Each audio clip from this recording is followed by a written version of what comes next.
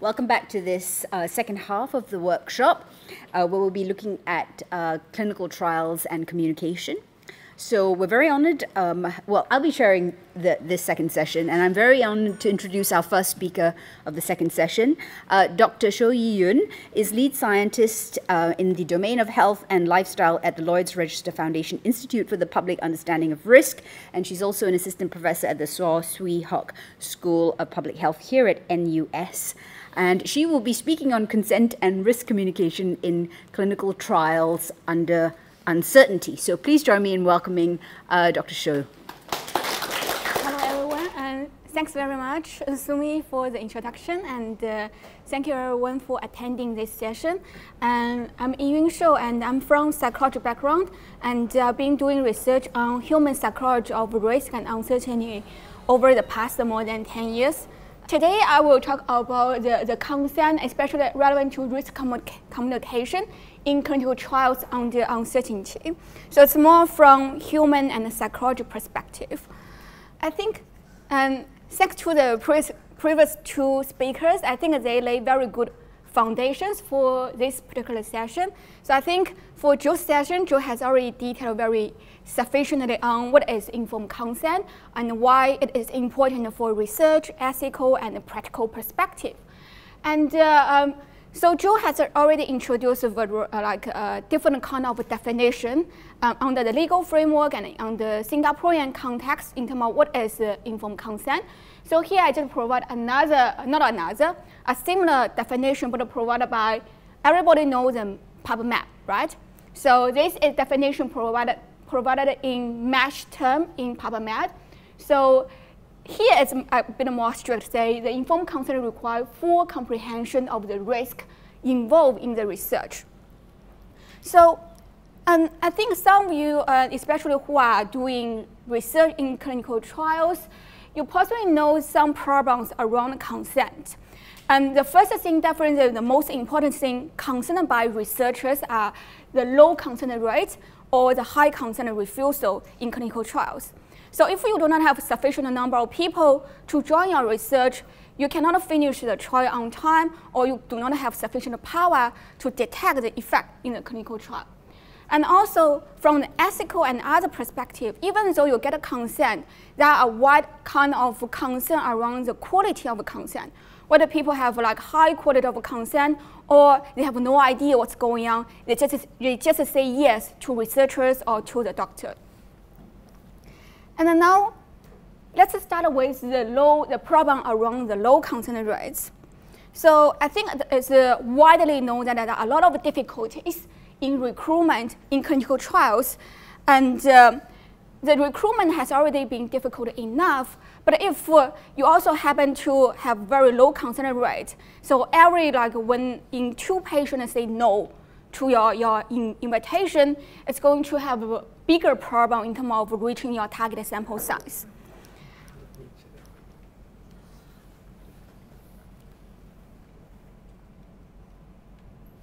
Oh, it's actually working.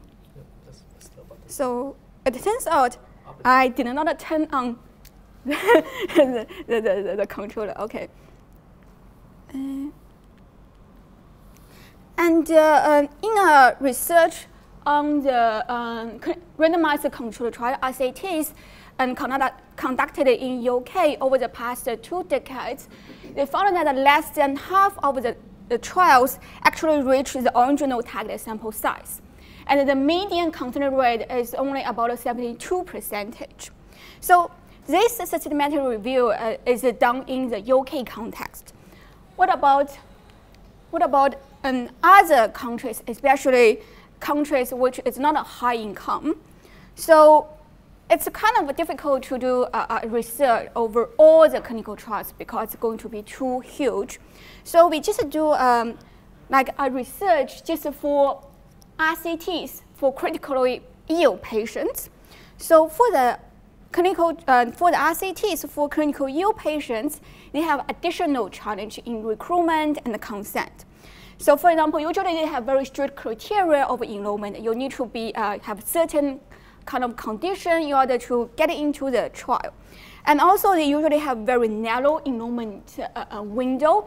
So you'll need to have a certain time frame between the onset of the condition and the last the deadline you can enroll the patient into the RCT.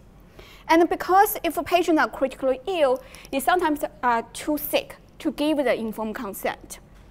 So we did a scoping review of the RCTs in critically ill patients with a serious infection since 2010. So it's about a 10-year period of RCTs. And we select 112 studies. And among the studies, just about half of studies were conducted in high-income countries. And we also have seen increasing amount of studies conducted in upper middle-income countries, and especially the lower middle-income countries. Possibly most of you are aware of more recent RCTs are more increasingly conducted in low-income countries like African countries and South American countries. And for those studies, the majority of the RCTs are comparative trials, and about 1/4 of the trials are on minors, which are children or babies. So from this scoping review, here are some of the key observations. So for the RCTs that we can find the information about the planned sample size, about 1/3 of the studies, they did not meet. It did not meet the target sample size. And more than half of the studies report losing patients due to consent problems. So here, I only indicate about half of the studies indicate information. For the rest of the studies, does not mean there's no consent refusal information. It's just simply we cannot find information about a consent refusal and consent rate. So among the studies that actually reported the consent loss, in general, the median loss due to consent issues is around 13%. But we also observe difference across different countries with different income levels. And then more specifically, we definitely observe a higher median loss rate among high-income countries compared to the lower middle-income countries. So the median loss rate for the high-income countries is around 70%, while the median rate is only 6% for low middle-income countries. And additional thing we observe in this scoping review is there are huge difference across different trials. Despite we observe the median rate as a 13%, the range can be huge. Some of the studies actually have more patients refuse to consent than the actual number of patients enrolled in the trial. So we do see a lot of difference across different trials. So what are the barriers of consent? So across different, there have been a lot of studies carried out in the literature trying to understand what are the enablers and the barriers of people to say yes to a clinical research or clinical trial. And a lot of the factors are related to the trial. So the trial-related consideration, such as the health risk and benefit, definitely the top priority of patients would consider whether they want to get into a trial or not. And also the time and efforts, whether they need to spend a lot of time in the trial, and logistics, whether they need to come to visit the hospital very often. And also they definitely consider potential financial costs and reimburse associated with the trial. And more recently, patients become increasingly concerned about the privacy and the confidentiality about their data. And so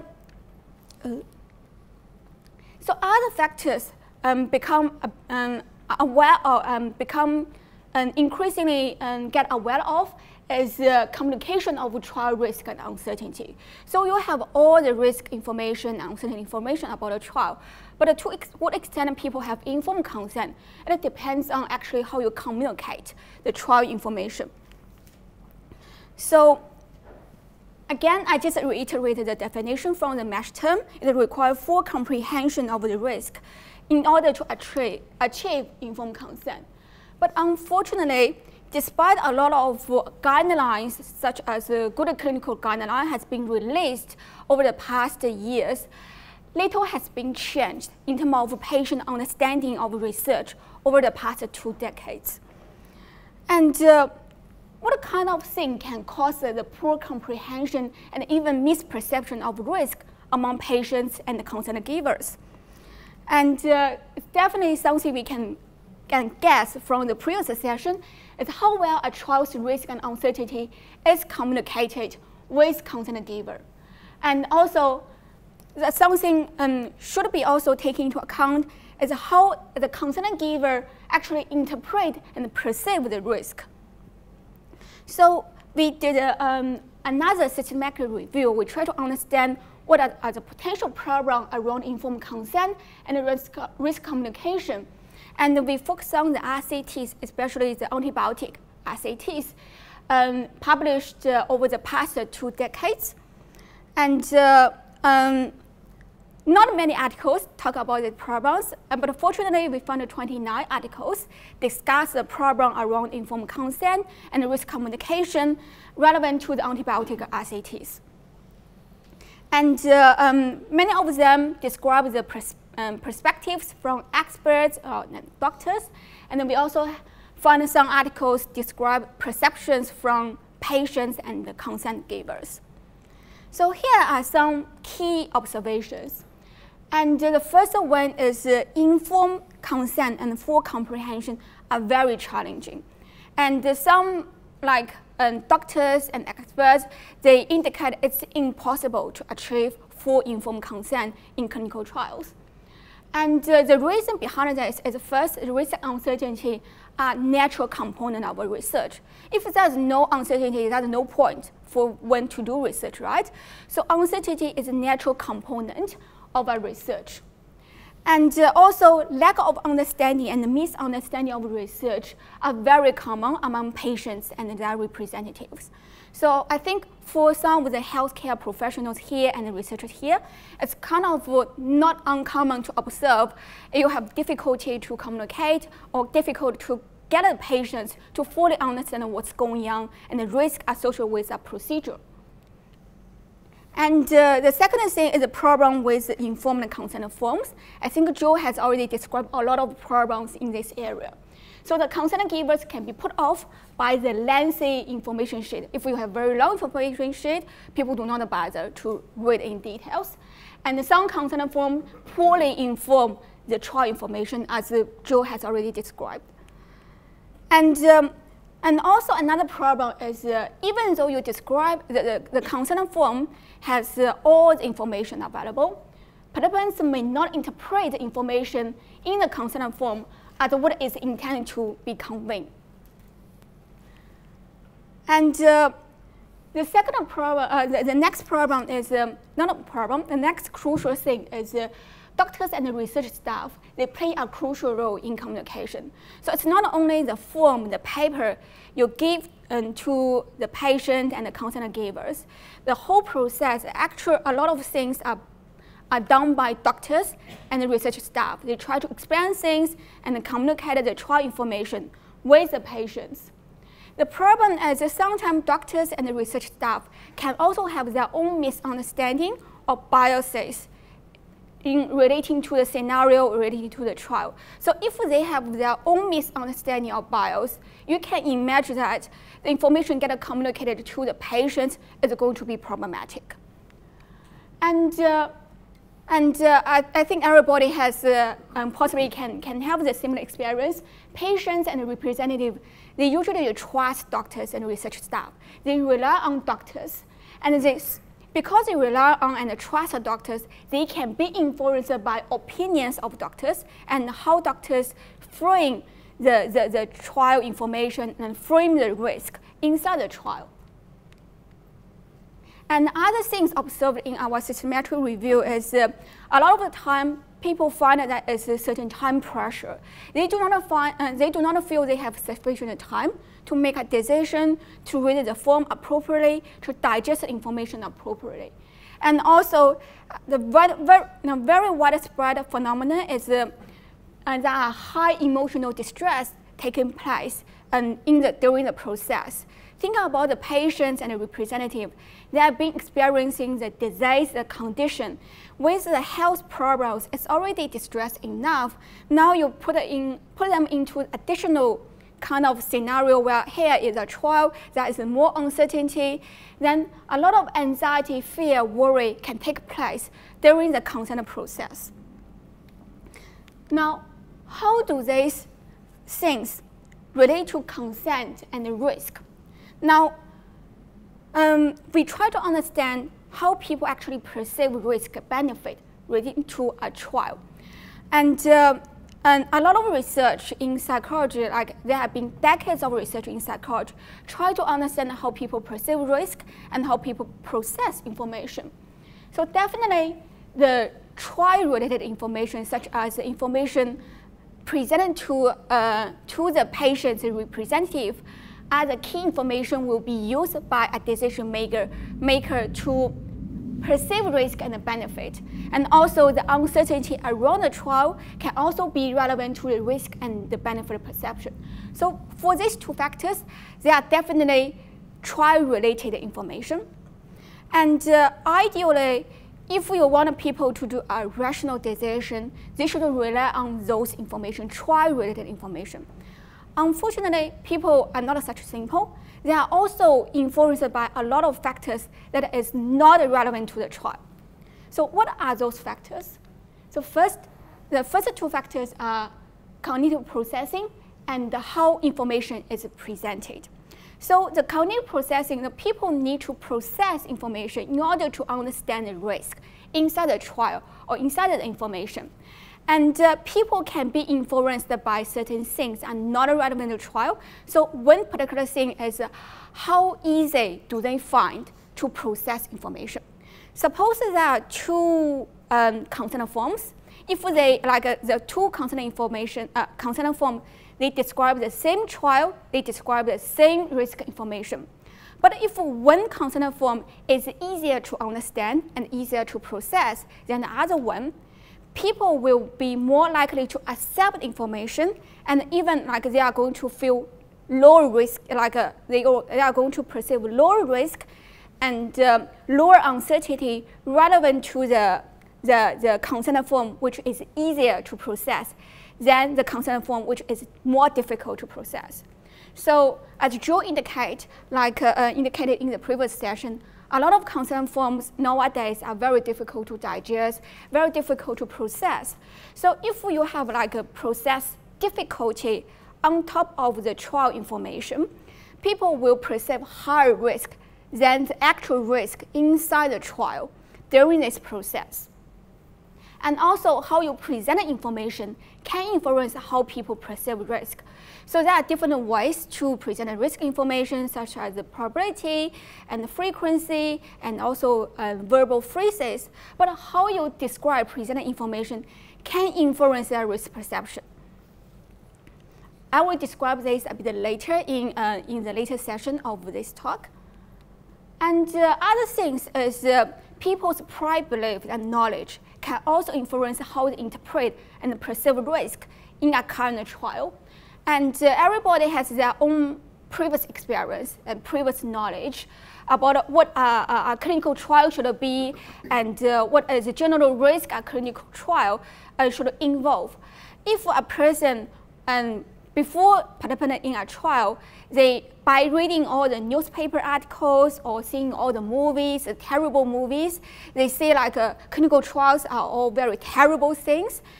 And even though the trial itself is not risky, their prior belief can influence how they interpret the risk inside the current trial. And more importantly, emotion can influence how people perceive risk. So giving a same individual reading the same piece of information, if they are in a negative mode or very anxious mode, they are going to perceive risk as higher compared to if the person is in a very calm or even positive mode.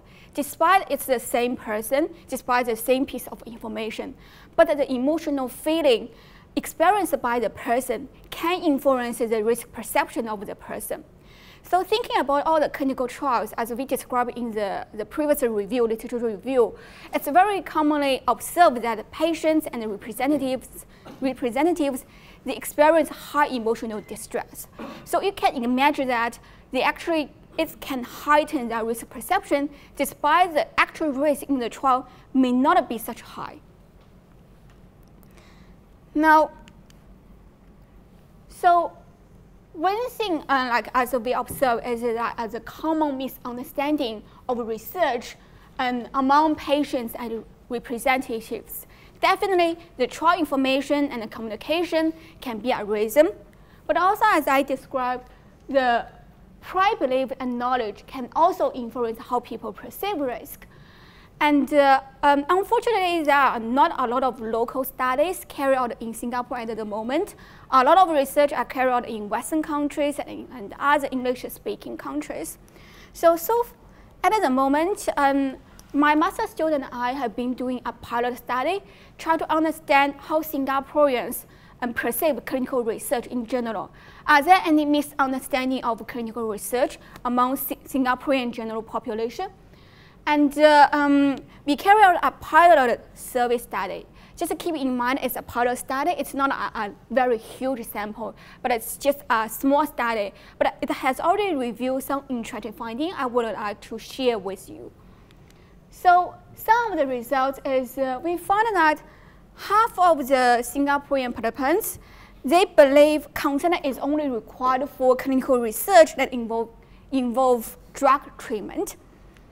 And more than half of the participants believe hospitals that participate in medical research provide better care, which may not be true, right? And 68% of participants believe they are not sure, say, pregnant women cannot participate in medical research. And 3/4 of our participants believe or not sure, say, some people always get a drug, while others do not get in medical research, which is not true. And about half of the participants believe that medical research is only conducted by large pharmaceutical companies. So here, even in the Singaporean context, with the majority of the Singaporeans have relatively high education compared to, say, other countries like lower and middle income countries, you still see people have some widespread misunderstanding of clinical research. All the misunderstanding will be carried over and influence their risk perception when you try to approach them for a clinical trial.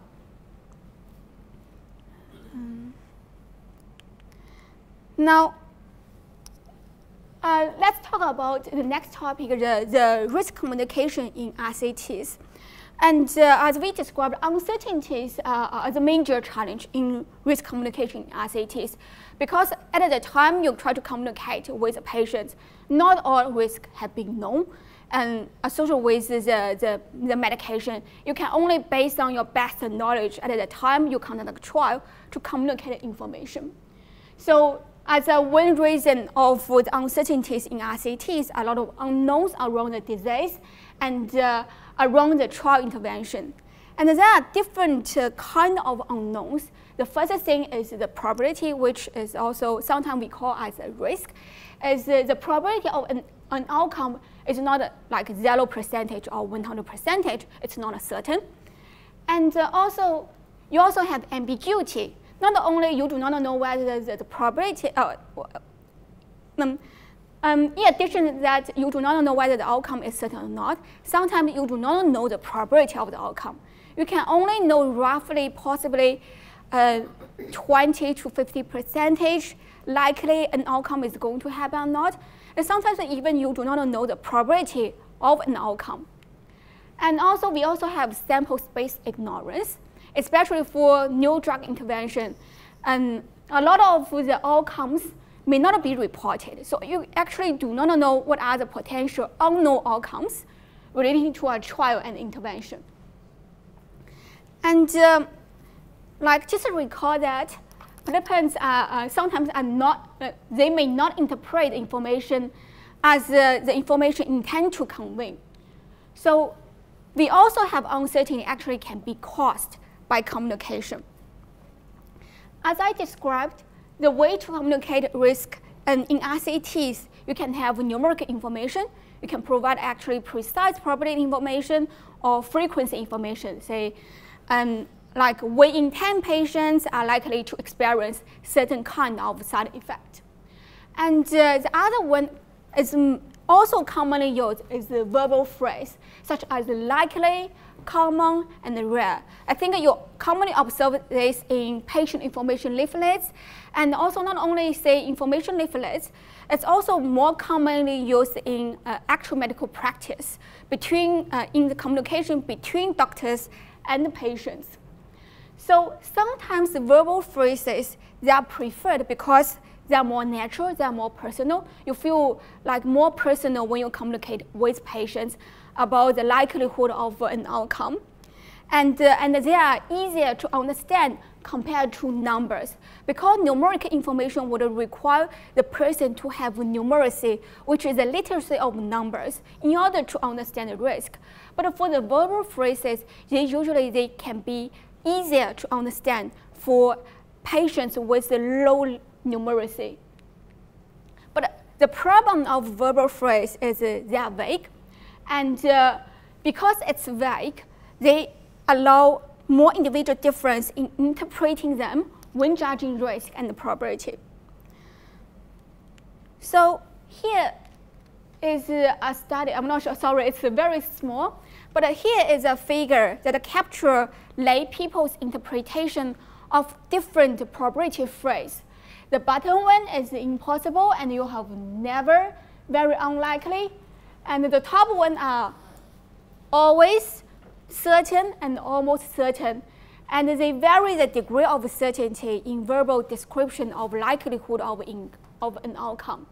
So here are an example of how lay people can have different interpretation given the same phrase. Even for the impossible and never, you still see certain kind of individual difference. Not everybody think impossible means 0%, and not everybody think always means 100%. And for some of the term like maybe and possible and probably, you have a wide spread of people's interpretation on the meaning behind these terms. And so I just have a quick illustration of our recent experimental study.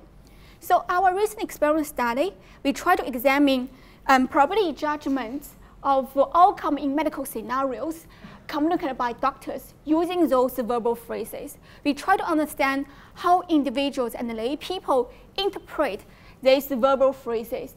And we try to understand what kind of factors can influence the interpretation of those verbal phrases. So we have a sample from United States. Sorry, it's not a Singaporean local study. And we test a certain number of verbal phrases. Some of them are affirming direction, like certainly, definitely, likely, probably.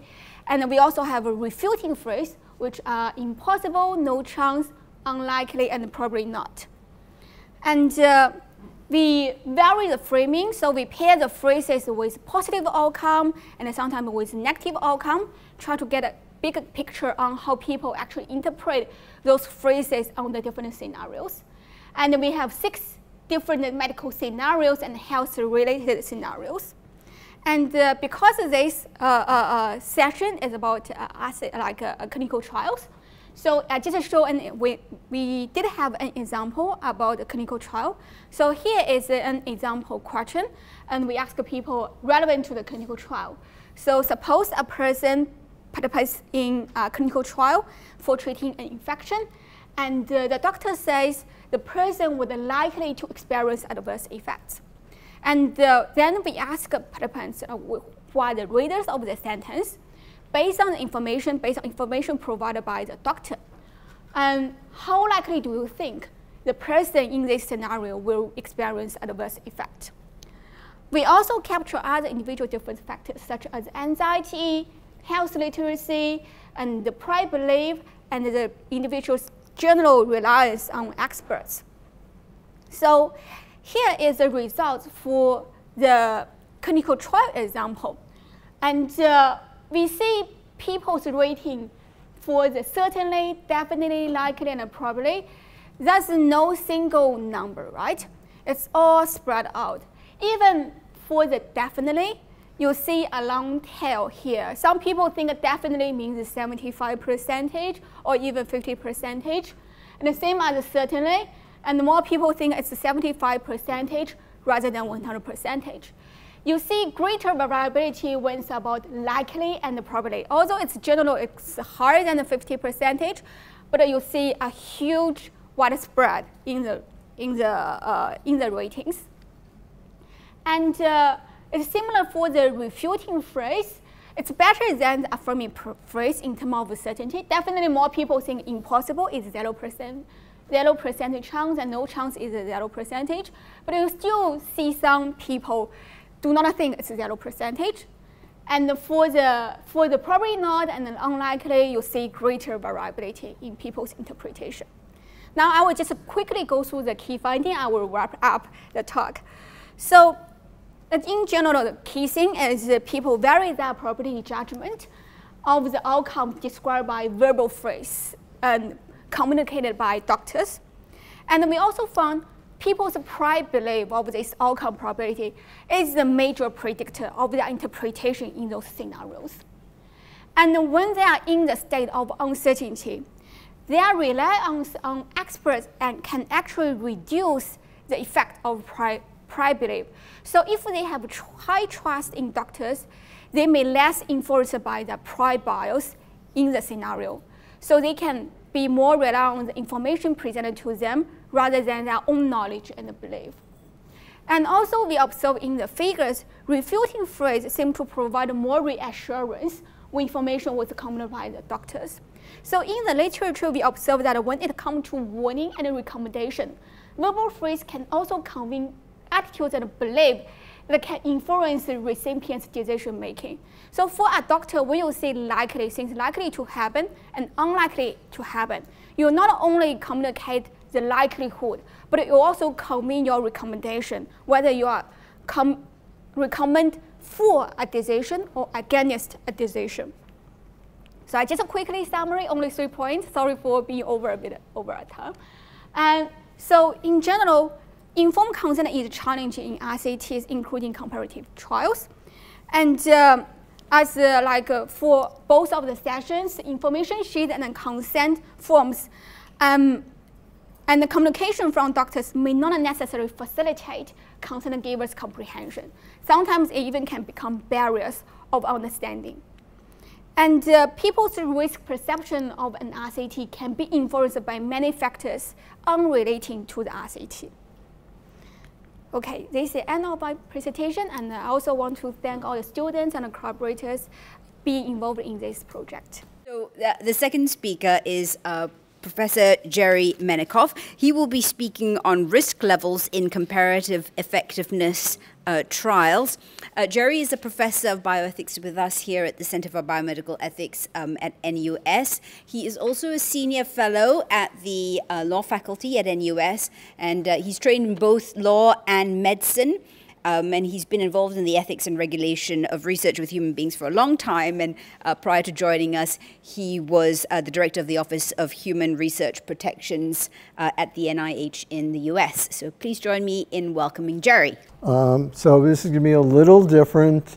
I'm going to sort of drill down on, well, the broad concept of comparative effectiveness trials, applying the concepts that we've already been talking about in terms of consent, conveying risk, trying to understand what level of risk a particular type of trial is about. And I'm in particular going to give you one example of a fairly prominent, at least in the US, comparative effectiveness trial. You might think that comparative effectiveness, this is pretty straightforward, shouldn't be that complicated, and it worked out that this one trial has generated a lot of controversy. It's continuing to generate controversy 10 years after it took place, so it'll be interesting to kind of see what you guys think of this dispute. Basically, going to talk about one question, right? See it here. So what are the risks in comparative effectiveness trials? And so what are we talking about when we're talking about a comparative effectiveness trial? We're talking about a trial in which I'm going to be talking about randomized trials, and in particular, assume that every arm of the trial is a version of a standard of care. So whatever your medical problem is, you could have gone to a doctor, they could have given you the treatment that's being used in each of the arms. It would have been perfectly okay. It wouldn't have been malpractice. You could guess from sort of hearing that description of what's going on in a trial, it sounds like maybe it's a pretty low-risk trial, unlike sort of some trial where you're studying some drug that's not been approved anywhere in the world. It's some innovative drug. Who knows what horrible side effects it might have? Who knows how good it's going to be for the treatment? Whereas here, again, every arm is a standard of care. We kind of already are letting doctors use it. It sounds almost intuitive. Maybe this is a pretty low-risk trial. If you go to the European Union, they have actually special categories for this type of research where they say it's sort of lower risk than other types of trials, and that makes sense.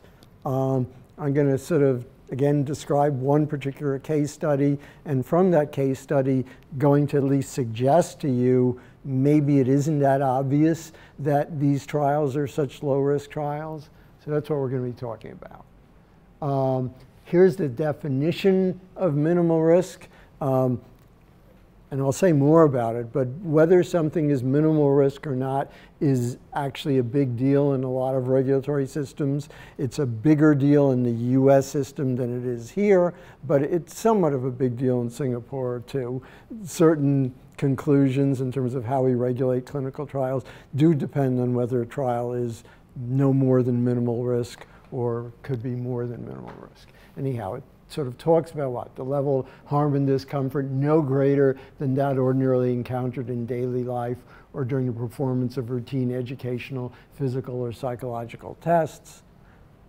My example that I like to use is often like a blood draw, right? Most of us would consider drawing blood as a pretty ordinary day-to-day, thing that could happen in terms of seeing your doctor, and it's not particularly risky. Most of us do not. It's pretty rare that some really bad thing happens to you from getting a blood draw.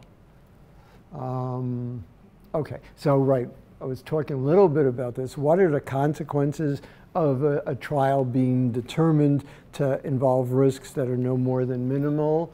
In terms of informed consent, since that's obviously the theme of today's talks, you are clearly sending a particular message when you're trying to enroll somebody into a clinical trial and you say, this is no more than minimal risk. I think the message you're commonly telling the person is, don't worry about enrolling or not that much. You can enroll, you could help us out by helping answer some important medical question, and no very bad thing is going to happen to you. That pretty much is sort of the message that it makes sense. Now, Yiyun could tell us exactly what people study, what people understand when they hear that message, but this is probably pretty much a standard message we would think we're sending, right? No very bad things will happen to me, don't worry about it, just enroll in it, help us learn this.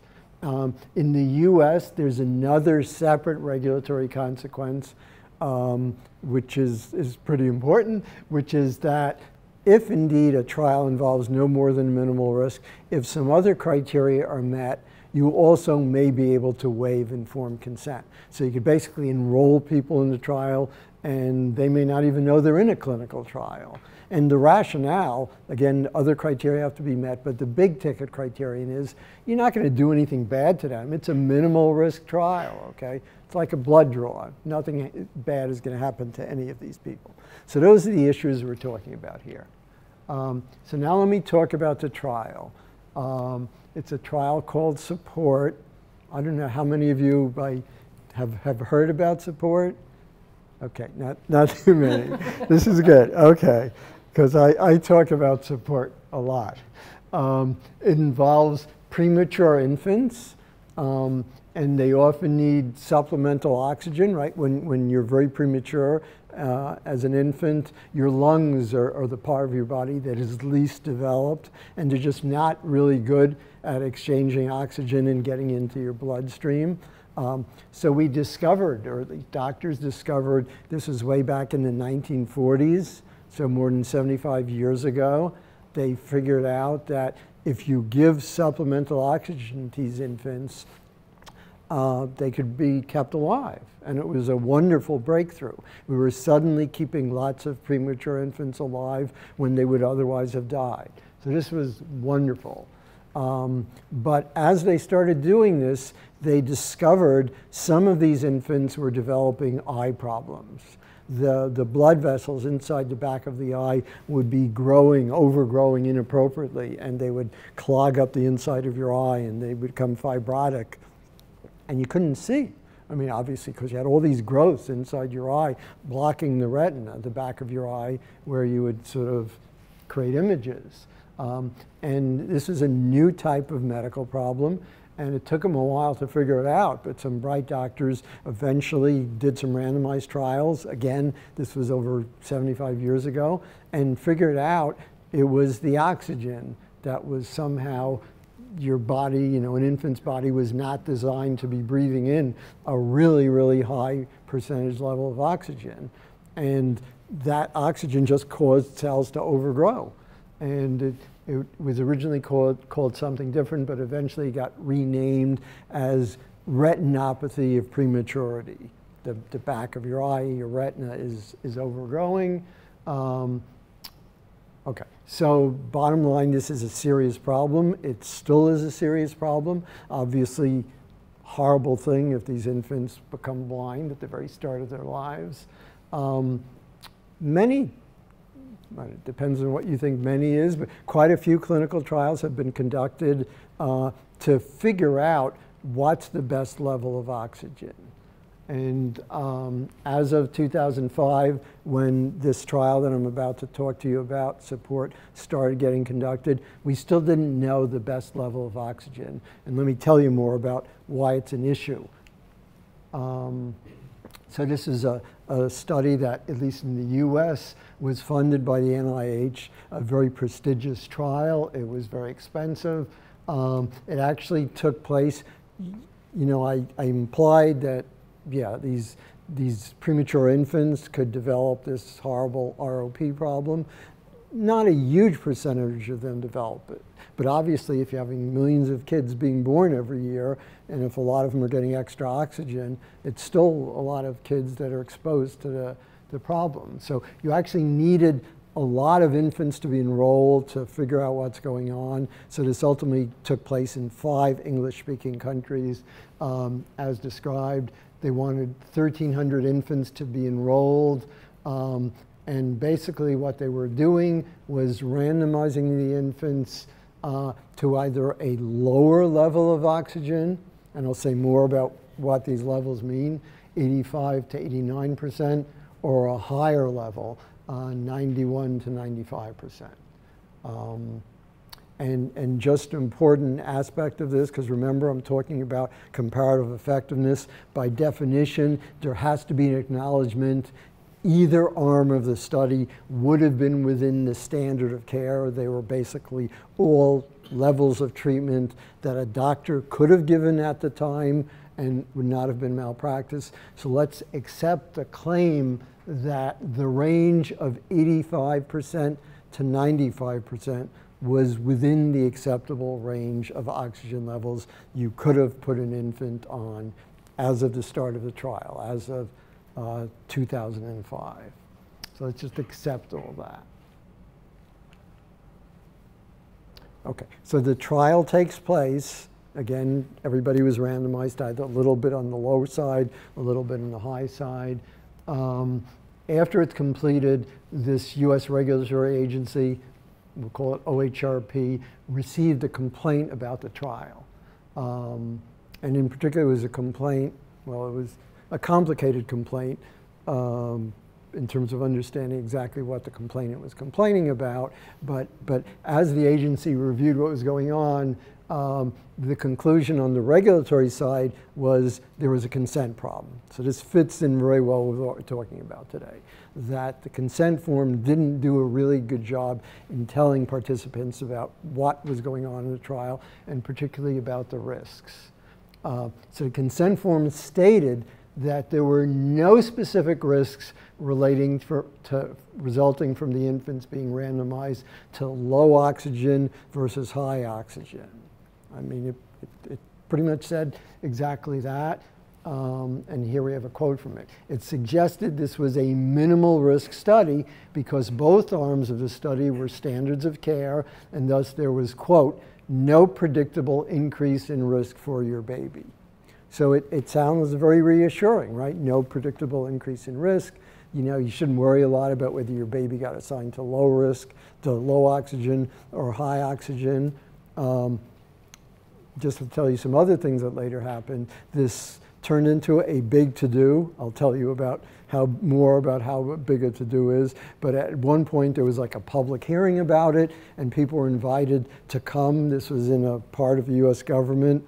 Some parents of some of the infants in the study spoke at that point. They were actually, some of them, these parents were involved in lawsuits against the researchers.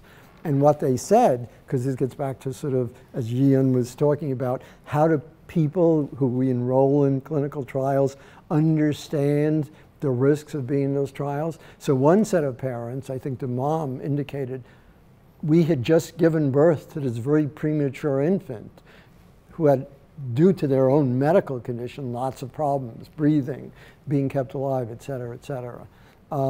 And then they come to us and tell us about, there's this wonderful clinical trial, and it's called support. And it's like, it's giving support to us who are already parents of, you know, we're very nervous. How wonderful it is to be enrolling our infant in the support trial where we'll get more support. That was the message being conveyed. So anyhow, so you'll hear more about it. So what happens at that point? Well, the New York Times and the Washington Post end up having front page stories about this government agency finding that there were consent problems in this clinical trial. The New York Times actually then followed that up later in the week with an editorial. It thought this was so horrible that it wanted to editorialize and, you know, condemn the government and saying, NIH, very bad that you funded this trial and, or, you know, at least had bad consent as part of it. Well, so what I'm mainly going to talk about now is the flip side of this, because the moment this got all that negative attention from being on the front page of the New York Times and the Washington Post, the research community was very unhappy about that. And so everything I'm going to tell you from now on is the pushback, the way that many, many people in that community wanted to demonstrate that this regulatory finding was wrong, there was nothing wrong with the trial, the consent was fine, et cetera, et cetera, et cetera. Okay, and so here I'm just listing for you, there's a lot more. The New England Journal in particular, the editor-in-chief was very, very unhappy with the regulatory conclusion, thought it was totally wrong, thought it was a huge problem that would discourage or make it hard to do important types of research. So what happened is there were many, many things published in the New England Journal that he was probably promoting these that were all condemning what was happening in the trial, what was condemning what the regulatory agency did. And in particular, so one of the articles, right, I guess the third bullet, the director of the NIH and his colleagues basically wrote a piece, okay. Anyhow, so they're condemning this. Let me go through this more quickly. So this one is, I think this was huge from my viewpoint. I was in the US government working actually for this agency at the time. And one of the other things that came out was a letter signed by 50 of the top bioethicists in the US basically saying, yeah, this regulatory agency was just totally wrong. Nothing wrong with this trial. The conclusion that this studies, et cetera, expose subjects to additional risk above the risks of routine clinical treatment is not supported by the evidence. Again, they're basically saying this was a low-risk trial. What are you guys, you regulators thinking about? So let me show you what this study was trying to do. And these are guesstimates on my part, but I want to show you some curves that I think are kind of hinting at what was happening in the trial. Okay. First thing you have to determine, you're doing a randomized trial. You're changing the care somebody gets. They get certain care in the trial. You have to compare it to what would have happened to them if they weren't in the trial. So I'm taking the wording from the Duke consent form. We're in Singapore. We have Duke NUS. Hopefully people have a good impression that people at Duke are actually pretty good. And they actually said in their consent form they were participating in this trial. And they basically said, most infants are kept in the middle of this range because there are concerns on either end. I'll tell you about those concerns in a minute. And so I'm just giving you an estimate of sort of a bell-shaped curve. Most of the infants would be somewhere in the middle, okay? Now let's remember what was happening in the trial. 50-50 were randomized to the lower oxygen end, to the higher oxygen end. Well, on the lower oxygen end, you'd be in the blue range. In the higher oxygen end, you'd be in the red range. So let me tell you, before the trial was conducted, remember we didn't know, what the right best level is. Why didn't we know the right level? Because there are actually concerns on both ends. On the high end, you already know about. We were concerned if there's too much oxygen, the infant could go blind, okay? So that's the concern. Maybe moving an infant from 90 to that red range, you might be increasing the likelihood that the infant went blind. Well, what about the low end? Remember the reason way back 7,500 years ago infants died when they're premature? They didn't have enough oxygen. The way we keep them alive is giving them oxygen. If you don't give them enough oxygen, maybe they're going to die. In addition, they might be kept alive, but they might end up with permanent brain damage. So that was the concern, and the concern was, how do you find the sweet spot here? And that's obviously a difficult issue. Horrible things happen if you give too much oxygen. Horrible things happen if you give too little oxygen. So just putting it all together, what the trial was doing was taking infants somewhere kind of around the yellow range and randomizing them 50-50 to the blue or red. They were doing that because that's what you do in clinical trials. You need to separate the two groups. You want to get a statistically significant difference, detect that. Does that sound like a minimal risk trial? A lot of us don't think that's minimal risk at all. I suspect in Singapore, good IRBs around here, even not that good IRBs, would be unlikely to declare this minimal risk. Bottom line, just because every arm in a clinical trial is a version of standard care, you want to then compare the two arms. You could still have two arms that are very, very different from one another. No rule guaranteeing these are standard care. Yeah, I'm probably going to skip a lot of this stuff. Just giving you more of the. So there was more of a fight afterwards when eventually guidance was put out explaining why some of these studies are more than minimal risk. And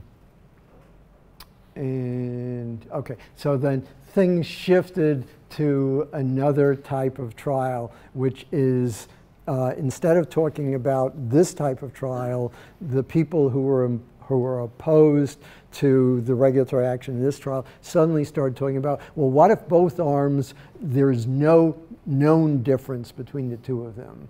And in terms of efficacy and in terms of side effects, as far as we know, they have the same side effects, they have equal efficacy. Maybe that type of trial is minimal risk. And I actually agree that may be, but it's interesting how the critics suddenly were shifting to a trial that sounded far more benign. That was not true in the support trial, where actually we had very real concerns about very different bad things happening on either end. And these are just examples of how people were just shifting the conversation. Oh, and this is fascinating. They would actually educate the people who they would put in focus groups and say, is this trial minimal risk or not? And so this was what they would educate them about. Well, imagine there are 3 drugs, and A is good, and B is good, and C is good, and we have these 3 smiling doctors, and then they ask you, are you okay with this randomized trial taking place? Would you participate in it? And do you think it's risky? Are you okay with it taking place, maybe without consent?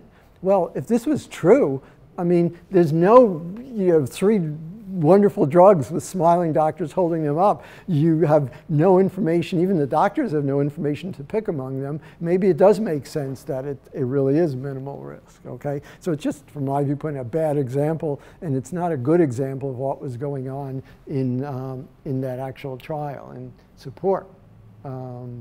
And this is just explaining, I don't think these are the trials we actually study these days. You don't pick drugs where we know they're all equivalent to each other as best we know. That's not what you go after in terms of doing expensive trials.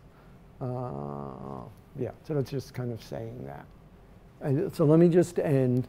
I want to now tie this into real other current day comparative effectiveness trials.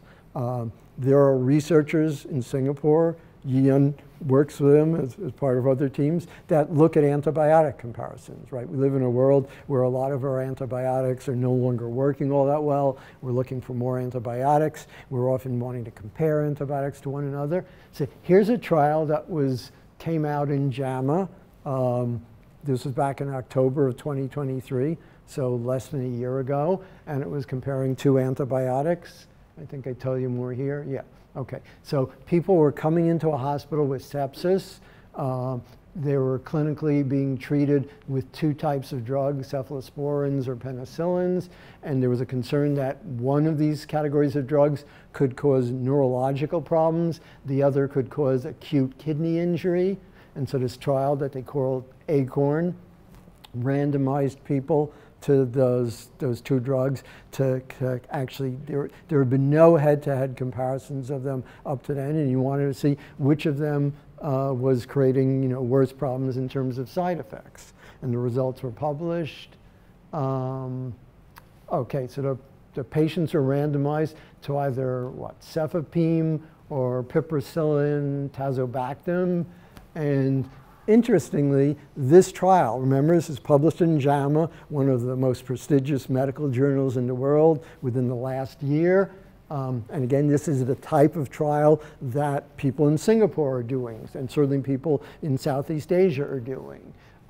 They had 4 arguments that this was a minimal risk trial, and actually an institutional review board, an IRB, ended up agreeing with the arguments that this was minimal risk. And actually under the US rules, remember under US rules, you actually can waive consent in trials that are viewed as minimal risk when you meet some other criteria. They actually did this in this trial.